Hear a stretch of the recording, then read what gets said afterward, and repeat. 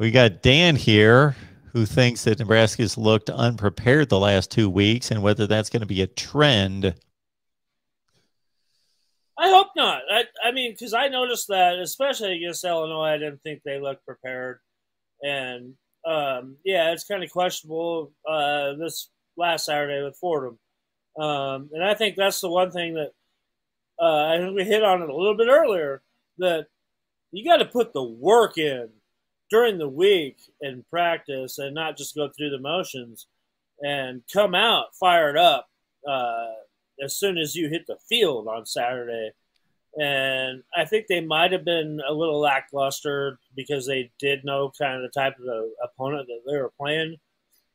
And that's where I was kind of disgusted, like I talked about earlier in the game, that they should have just come out there and dominated from the start and just pushed those guys all over the place and just ran them right down the field. And I didn't see that. And that might be a little bit of going on about, about being organized and ready to play.